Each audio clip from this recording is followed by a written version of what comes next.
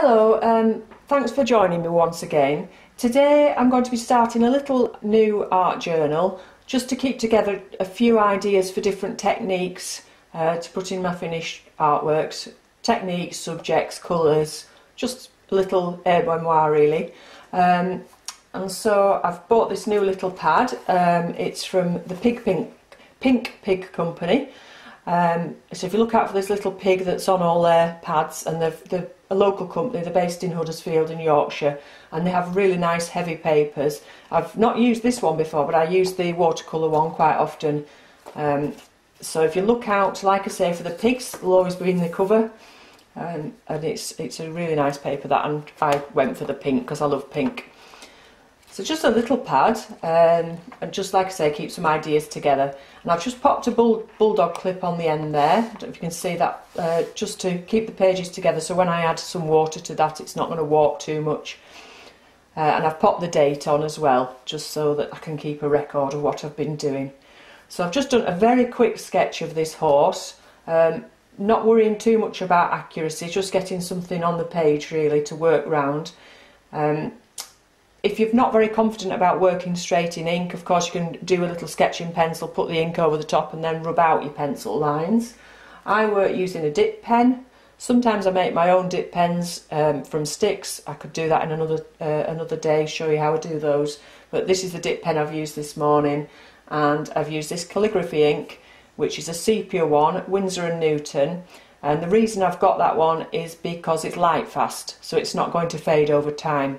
However, it's not water fast, it's water soluble, which sometimes that's quite nice to have a water soluble one because you can make the colours run when you want them to. And this is a lovely colour for horses. You find a lot of red comes out of that as well.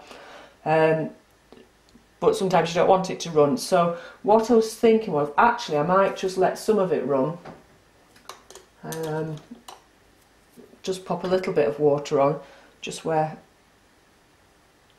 Actually, it's not moving too much because it's nice and dry, so it's not actually moving that much. But it would do if you put a lot of water on it. Let's see if you can get it to. No, so it's not moving. So that's actually quite a good thing. Okay, so what I thought I would do, just dry that off a bit, is cover that in some gesso so that it doesn't lift when I start putting a lot more water on it, so I can keep that sketch there. Okay, so this is the Jackson's gesso acrylic one. I won't tip it up too much because it's going to come out tumbling out if I do. And just I have these little cheap plastic spatulas that'll just I'm just wondering, so this is, like I say, all experimenting to see if I can get that gesso on there without the ink lifting and still be able to see the picture through. I think it maybe is lifting a little bit. Perhaps put it on a bit thickly, maybe scrape some of it off. But we can still see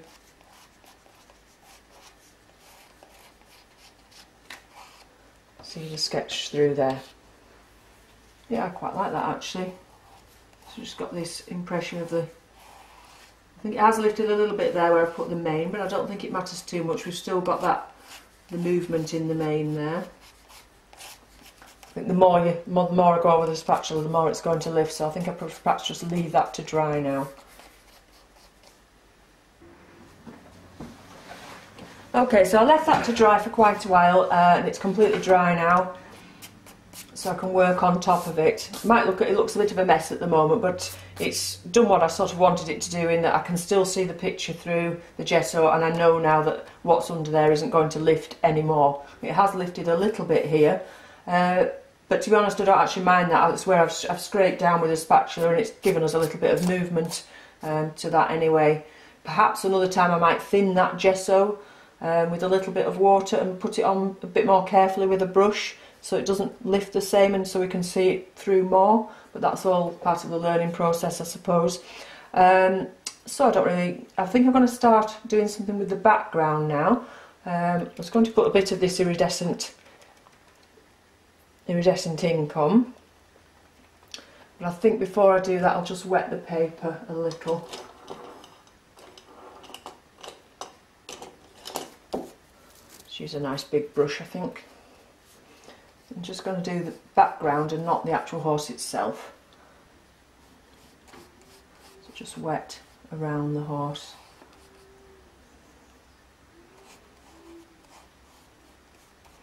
Just very roughly.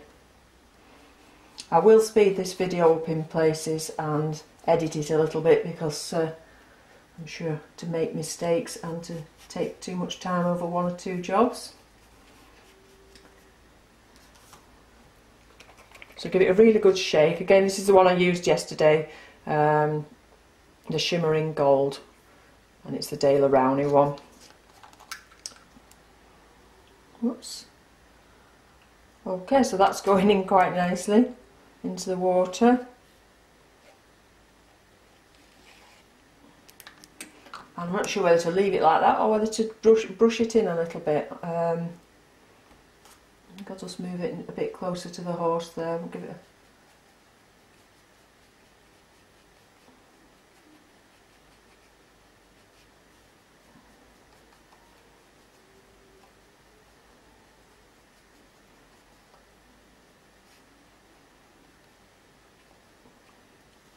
so that gives a nice background. I think I might drop some yellow into that. Let's just imagine it's a nice sunny day and we've got some yellow in there. Just again seeing what the Brusho does with the iridescence, but you know, I'm sure that's going to move quite nicely in there.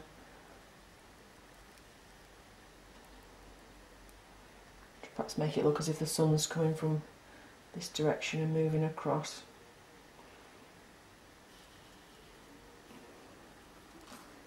Yeah, I quite like that. I think in some areas I'm going to leave that just to diffuse itself, and in others I'm going to actually paint it in.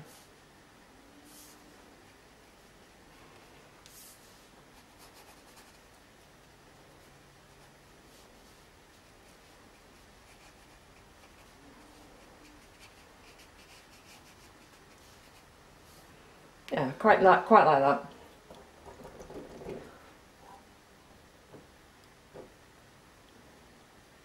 So for the horse itself, it's whether I put how much I do to it really. Thinking I'm going to give this burnt sienna a try. I've not used it before.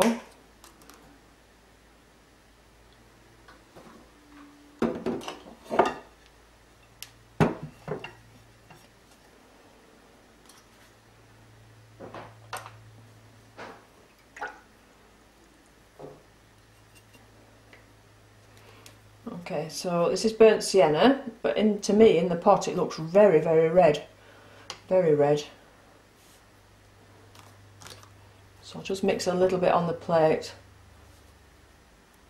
It's really red on there.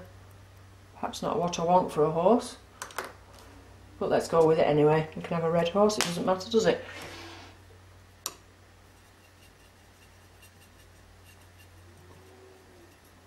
I think I put a lot more water in it though. Make it less dark. Again, so we can still see through and see those pen lines coming through.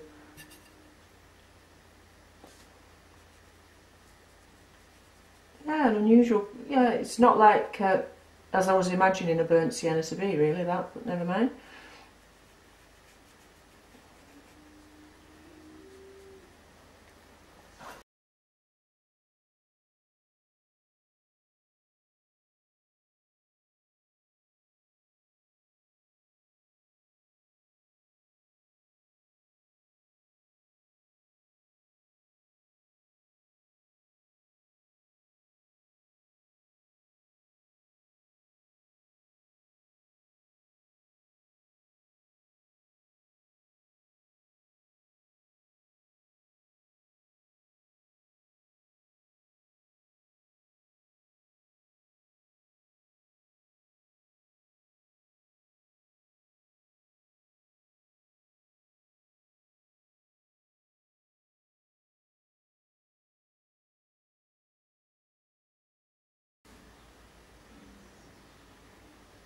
as you can see, it's actually very, very easy to lift this Brusho off the gesso, much easier than it is lifting Brusho off paper. So that's one thing to remember, really. If you want to have that ability to be able to lift the Brusho off, it's coming off quite well from the gesso.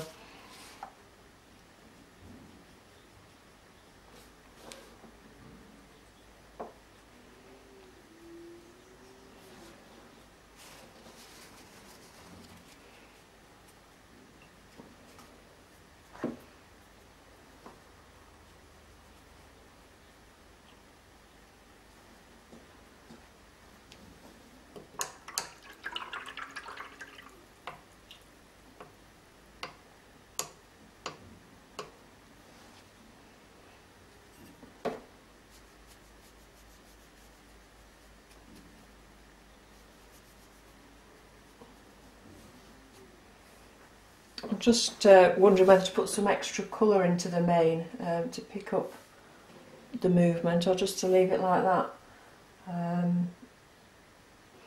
Yeah, I don't think I'm going to do too much more to that, actually. I think what I set out to find out was how well the ink showed through the gesso, so that you could work on it without moving that ink below, and that's worked well.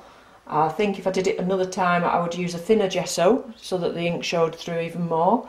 And I would probably use my paint more thinly as well, so that I'd still got those nice lines there, because you know they gave a lot of movement, though, these lines going this way. Although close up we've still got that direction going that way, and it looks quite like, you know, as if we've got quite a bit of movement going on. I like the iridescence, the way it's gone into the background, into this Brusho here, and I like the smoothness of the gesso. Gives a good body to the horse, actually. Gives it a bit of solidity. So and where some of the granules have gone in there and it's reacted, it gives, you know, the impression it could be a little bit dappled as well, actually. So that might be a good thing to use for a dappled horse. I don't know if you can see just there. I did a dappled horse once for a commission using watercolour, and I just used the salt technique. That worked quite well to give a dappled effect. But yeah, I'm quite happy with the way that's worked, so I would use that technique again, using that nice calligraphy ink. Okay. Again, thanks for watching, and I'll put all the materials I used down at the bottom, and if you've any questions, please ask. Thank you.